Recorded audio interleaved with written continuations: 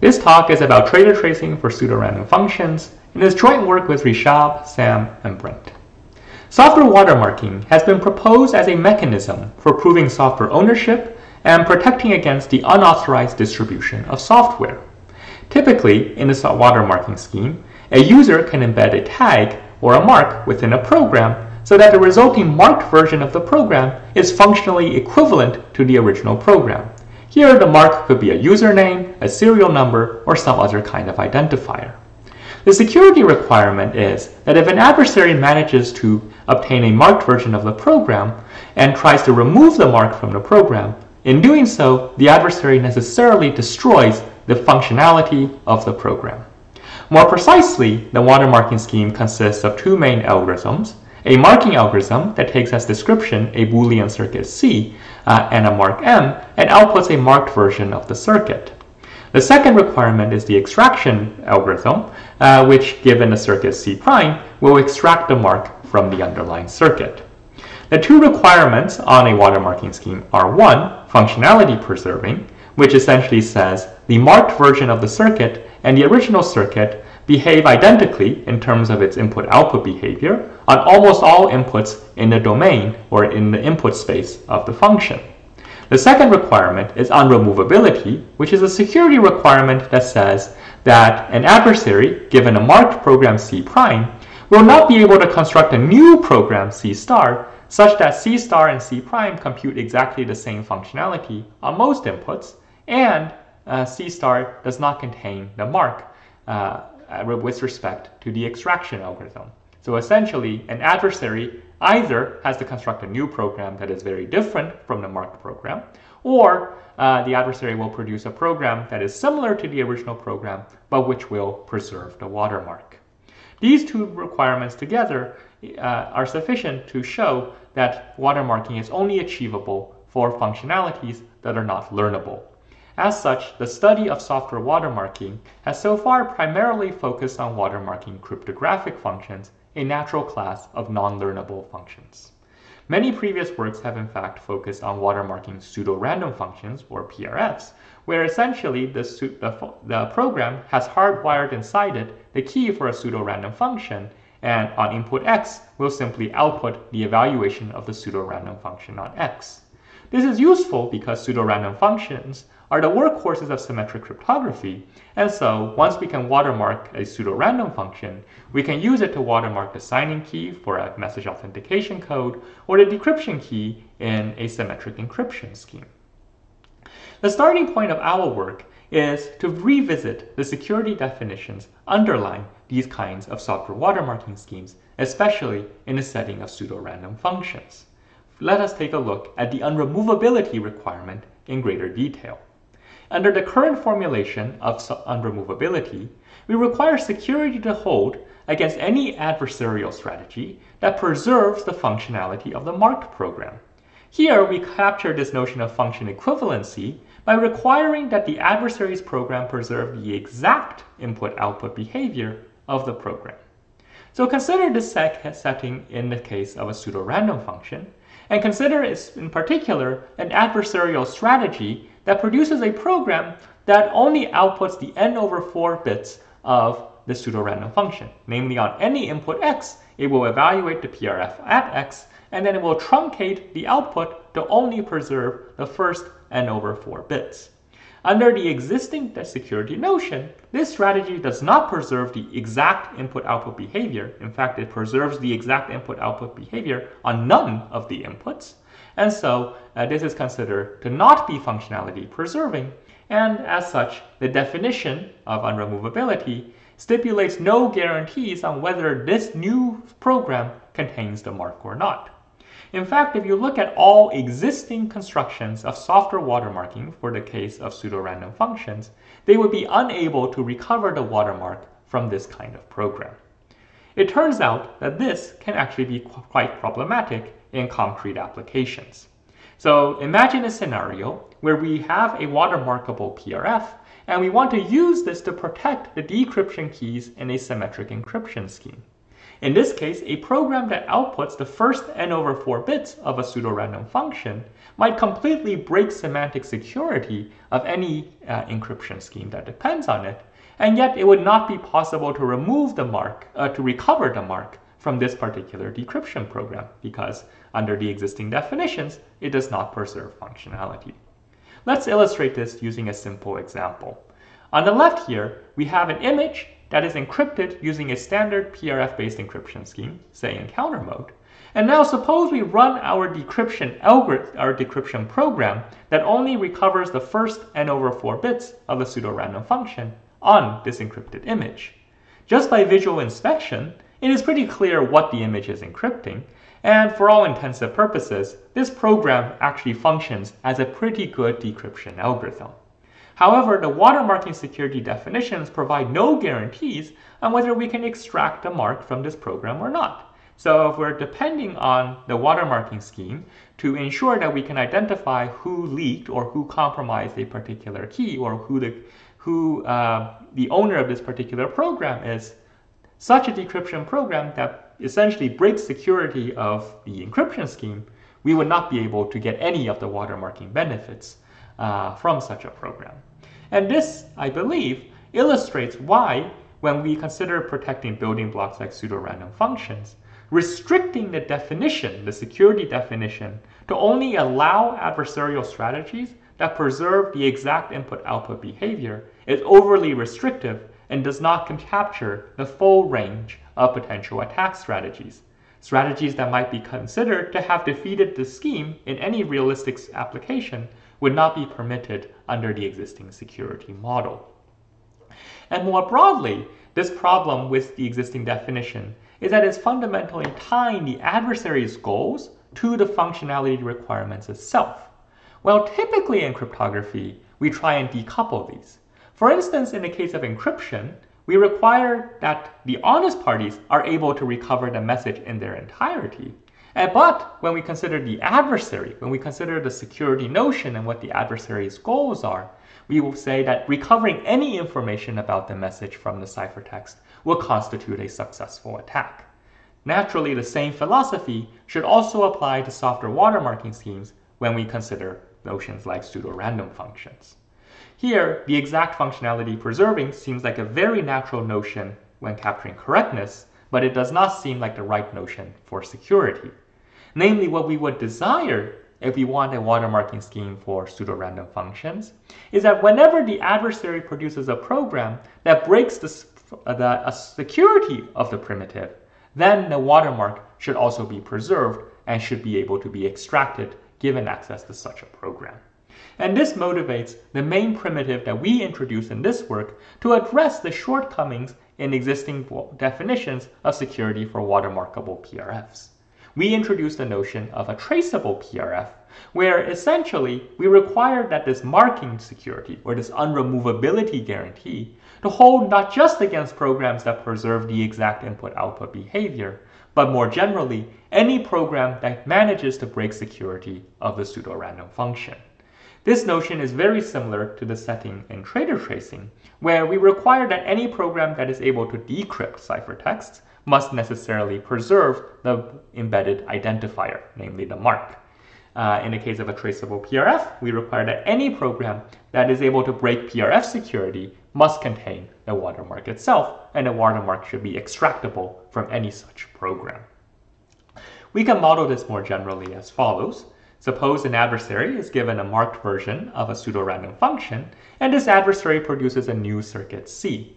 We say that the circuit C is good, or that it breaks pseudorandomness, if essentially it can win the PRF security game. Given input-output behaviors of either the pseudorandom function or the truly random function, the circuit C will be able to tell these two distributions apart. Now, if we look at this particular definition as formulated currently, there is actually it is problematic because the circuit C here could actually just contain a single hard-coded input-output of the pseudorandom function. Right? The circuit C is derived from the original pseudorandom function, so it contains information about the input-output behavior. So if we construct a distinguisher that has a single X star PRF at X star hardwired inside it, it can always trivially break and distinguish these two distributions just by evaluating at x star and seeing whether the response matches the pseudorandom value or does not match, in which case we can conclude that we are interacting with a truly random function. In this particular case, this particular circuit C is not very interesting because it only contains information about the pseudorandom function at a single point, and in some sense is not really capturing the full capabilities of the PRF. So in order to make this definition meaningful and useful, we will relax the security requirement and say that the adversary has to produce a circuit C that contains some kind of global structure about the PRF behavior. Namely, the circuit C should be able to distinguish the pseudorandom function given only random evaluations of the PRF. So PRF evaluations on random points in the domain.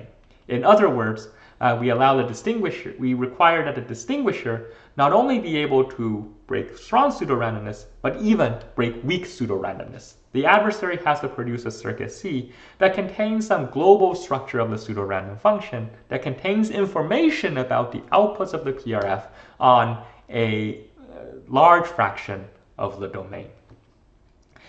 So just more formally, the syntax of a traceable PRF consists of the following four algorithms: a setup algorithm that samples the pseudo key for the pseudorandom function, a key generation algorithm. This basically embeds a mark or an identifier, here denoted ID, within the key, an evaluation algorithm that basically implements PRF evaluation, and finally a tracing algorithm that, given oracle access to some distinguisher, will be able to produce an identity or a set of identities that were used to construct that distinguisher. The properties we require are correctness, which basically says is basically saying functionality preserving holds. Namely, the unmarked version of the key, the master PRF key, should implement roughly the same functionality as the marked version of the key. Pseudorandomness requires that we still have a pseudorandom function, so evaluation using the PRF key induces a pseudorandom distribution. And finally, we have this tracing security definition, which, as I defined earlier, says any adversary that manages to produce a useful distinguisher that can break pseudorandomness on uniform random sample given uniform input outputs will be able to must necessarily preserve the watermark. More formally, we model this as a game between an adversary and a challenger. The adversary starts by specifying a mark or an identity. It gets the secret key for that particular identity, and then it needs to construct a distinguisher. In a single key setting, we only allow the adversary to submit a single key. The requirement is that as long as this distinguisher is useful, namely it breaks weak pseudorandomness with non-negligible advantage epsilon, then the tracing algorithm will successfully recover this identity with probability that is close to epsilon.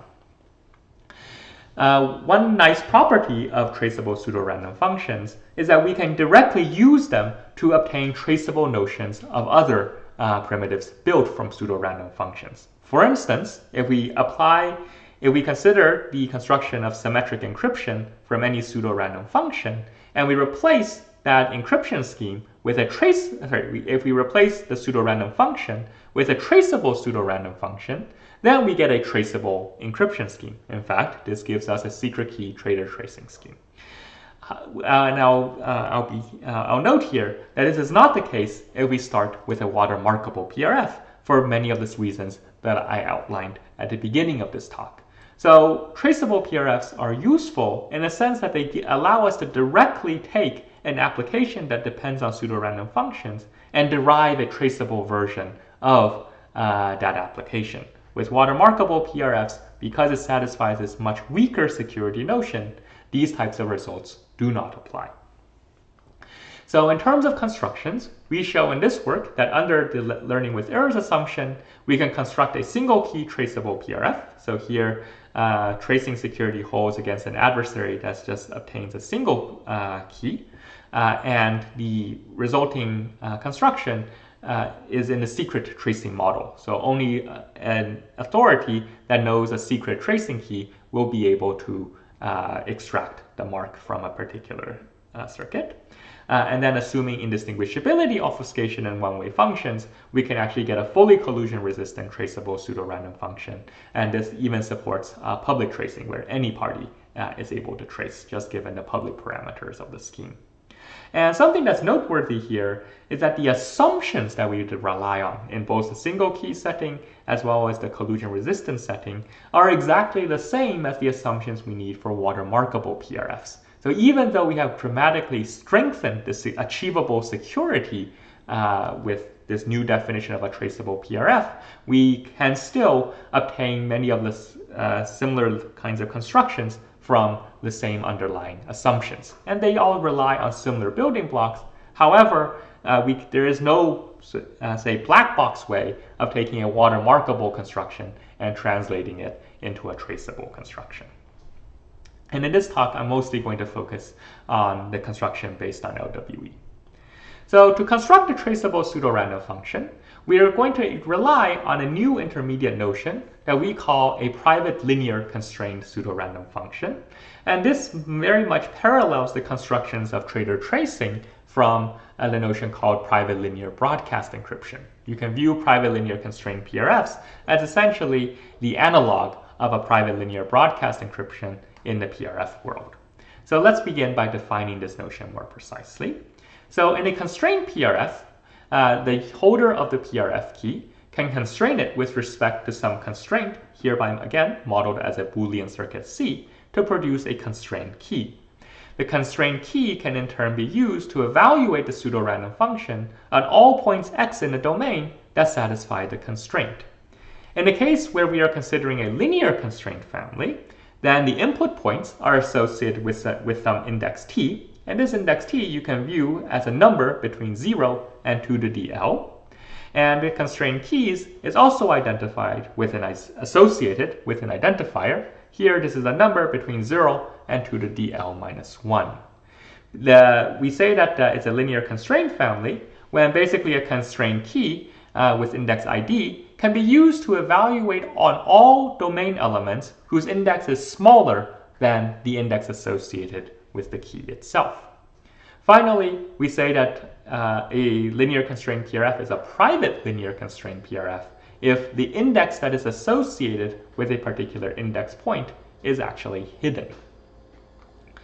Finally, there exists a sampling algorithm that can be used to sample inputs with a specified index. So again, there's 2 to the L possible indices. There's a sampling algorithm that takes a particular index and will sample a domain element in the domain of the PRF that has that particular index.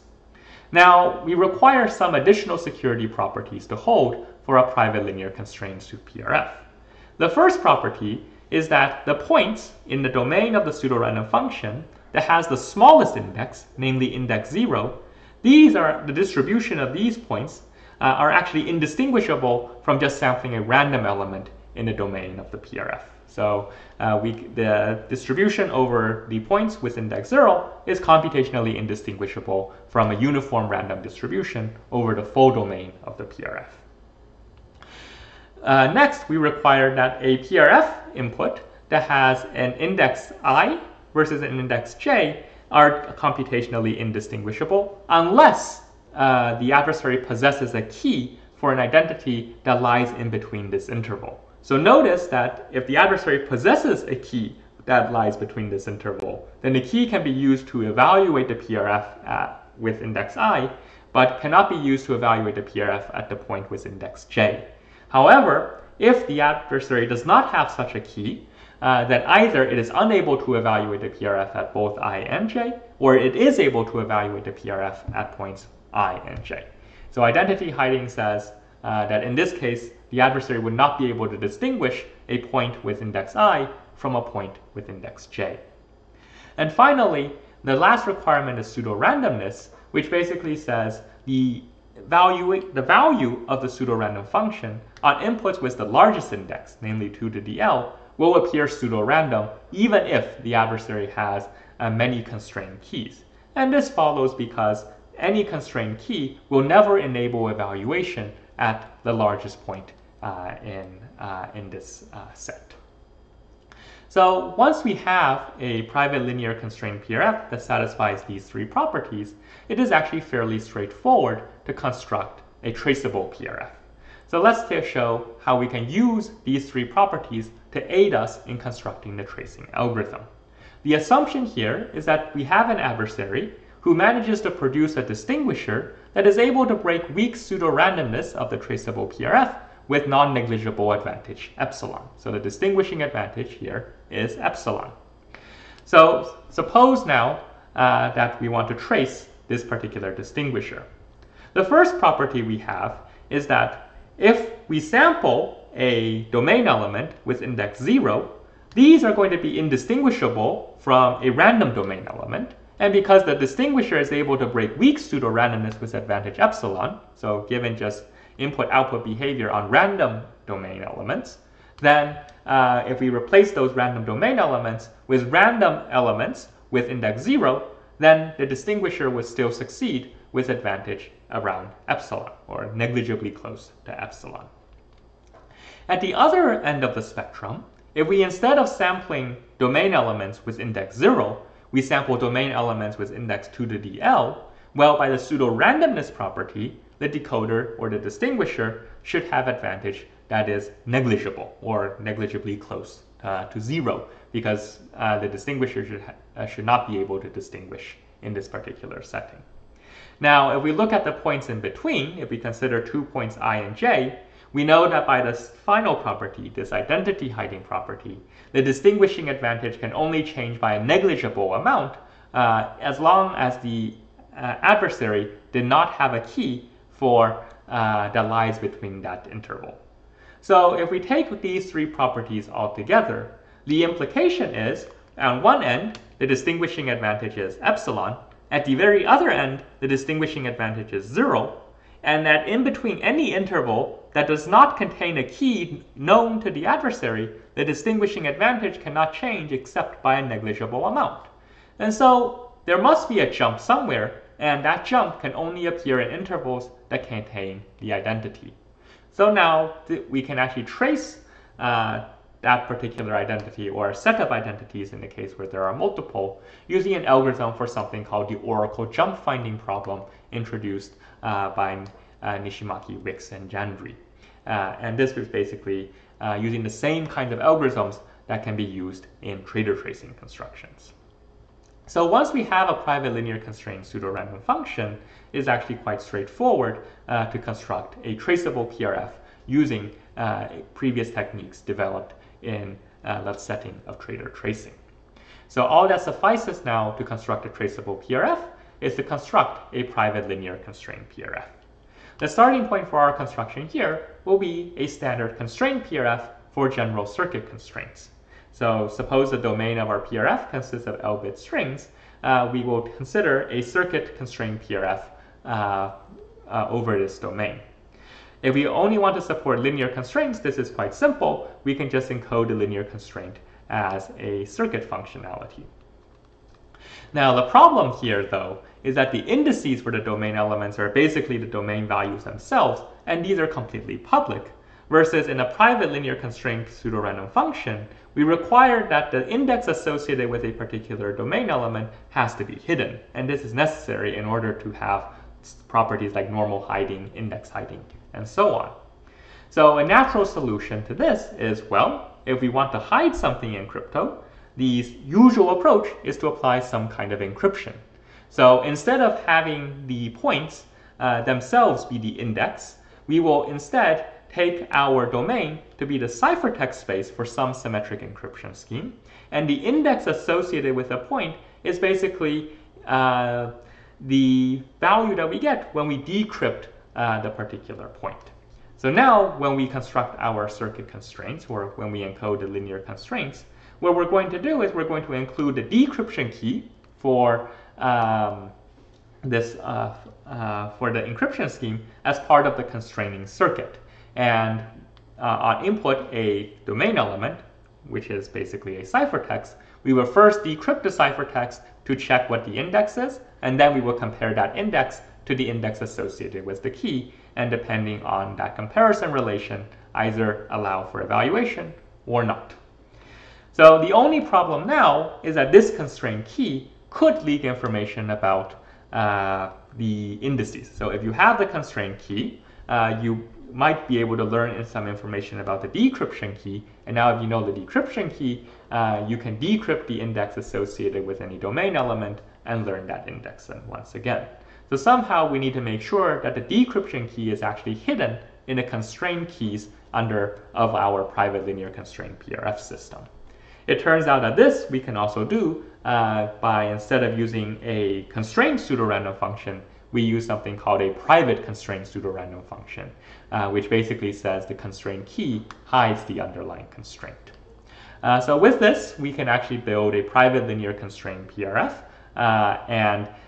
which in turn implies a traceable PRF. So just to summarize, to construct this private linear constraint PRFs, we can combine the private constraint PRF with any symmetric encryption. This gives us a private linear constraint PRF.